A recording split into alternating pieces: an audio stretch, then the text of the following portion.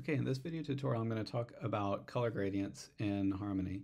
And you can create gradients with bitmap or vector layers, but I would recommend using vector layers for this. So to start off, I'm going to go down to my timeline, hold down plus, and create a new drawing layer.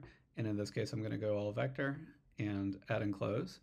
Next up, over in this area, I'm going to create a color palette. So this is the color panel. And so first we have the default color palette right here. And you could work with that, but I just always recommend clicking on this plus button under palettes and creating a new one. I'll just leave it as new since this is just a video tutorial. And so I'll give you a new palette. So we have this black color to start off with. And the next step is I'm going to create a gradient. So I'm just going to click plus. It'll create a new color.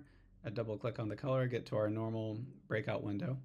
And with our normal breakout window, we have down here, you can choose from a solid color or a gradient. So all you need to do is click on gradient and this will appear below. And remember, you can switch to the multiple wheels mode if you want more adjustments to this. So I can click on multiple wheels and get a little bit more control. And that is still available, that gradient slider. So if I click on this, this works very similar to Photoshop. So if you're familiar with Photoshop, this will kind of feel pretty natural here. So this first color, I just click on that, and let's say I want this to start out as a red.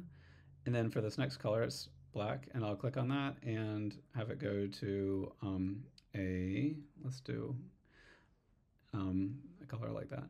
Okay, and if I move these sliders, you can see you can change the fall off of the gradient there. If you want to add a new color within the gradient, I just click in this empty area, just like Photoshop underneath. That gives me a new slider, and I can just change the color on that, and you can see that adds a third color in there. And if you want to remove it, I just click on it and then just drag down. So drag down, and it's gone. And you can add a bunch of those in there. Next we have linear versus radial. So I'm going to stick with linear today, but if you look at this preview, radial will look like that. So you have that option as well. And I'll just click away from it and we have our gradient, and I'll just name this. All right, so in this drawing layer, I'm going to be in my line art layer and just using the black color. I'm going to use just to make this quick, I'll use the rectangular tool. Remember, when you're drawing, you can use the brush, the pencil, or this tool right here. And so I'm going to create a rectangle right here. I'll make an ellipse, and I'll hold shift to make it a circle over here. And then for the last one, I'll use the line tool. So I'll make a triangle. So with the line tool, you just click and drag. And it does a pretty good job, especially if you just zoom in a little bit, of snapping with the next point. So I can just click and drag right here. And if I hold shift, you can get it to a 45 or a 90-degree angle right there. And one last trick with the line tool that I like a lot is so I can click and hold. So my pen is still holding down. If I hold down Command on a Mac and move it that way, I can curve the line. And you can see there's a little bit of a gap.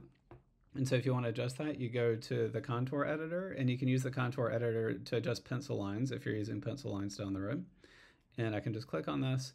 And if I want this to snap to the point, you can see I'm kind of clicking and holding. I can kind of approximate it, but it's not snapping right now. Again, I'm under the contour editor, that white select tool. If I click on the magnet and click and hold, it'll snap to the edge, just like that. Okay, so I just have my 3 drawings, and so you can imagine these are different components of your character. And I'll click on all that work right there, and then just copy the line art down to the color art using this button. So I'll click on that, go down to the color art, and I'll just go left to right to kind of show you a couple of different techniques. And so you're going to need all these techniques that I'm going to show you here, so just stick around for a minute. So I have gradient, and I'll go to the paint bucket tool, and if I click that in, it will paint bucket in. And you can see it's going from red to left, turquoise to the right. And if I want to adjust this, it's hidden underneath the contour editor. So if you just go to the very bottom to this one, it's called Edit Gradient Texture. I'll click there. And it doesn't look like anything's happening right now, but if I click on the color, you'll see this little bar will show up. And so the way this bar shows up, there's a few different controls.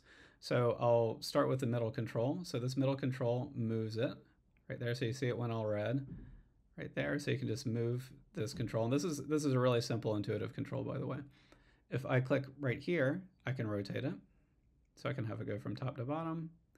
And if I want to change the scale of things, I can just click right here and just click and drag up, click and drag down, and that's the gradient editor.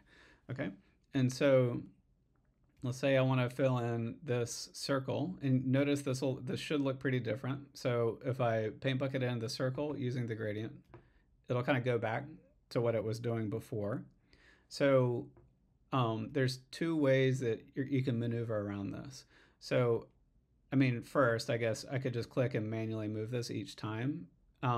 Second is notice when I click on these different areas with the gradient editor selected, I can snap between those two. But something I can do is I can just press Command C on this one for copy, click over here, Command V to paste, and do you see how it jumped back to that original position? And so I have two gradient editors, and they're just copied and pasted into the same location right now. And so with this one selected, so again, I'm clicking my mouse right here, and if I click in the middle, I can go back and continue to adjust that. But that's one easy way you can copy and paste the location of your gradient so that you're not having to manually move it too much each time that you paint bucket something in. And then, so there's one last technique that I want to show, which is where you can kind of automate that step I just showed you a little bit. And so you just need to remember two steps for this. So I'll just go back to my gradient and then paint bucket in, and you can see it's right back to that default where it goes left to right. And again, I'm kind of going for more of a vertical thing. So there's two steps. I go to the select tool and make sure you see how nothing is selected right now and the box looks like this. We're looking for this button. So in order to get that button to appear, I need to be sure to click on the gradient in question. So I'll click on this gradient, and I'm going to try to basically store this into memory. So each time I do a new gradient, it'll use that gradient editor's location. So step one, select tool. Step two, make sure that the gradient that you want to use is selected. And you're looking for this little button with a check mark. It's a box with a check mark. And if I just hold my cursor still, you'll see this is going to store the color gradient. So I click on that. So the gradient is stored. And the next thing I need to do is just go to the paint bucket tool, and then I'm looking for this button right here. And again, this is under tool properties. And so what that's going to do is it's going to use the stored color gradient. So I'll click right there. And so now, hopefully, if I'll just click on this gradient and delete it. So instead of going from left to right, now when I paint bucket it in, now when I paint bucket this in, it should, instead of going left to right, it'll use that gradient location that I used right there.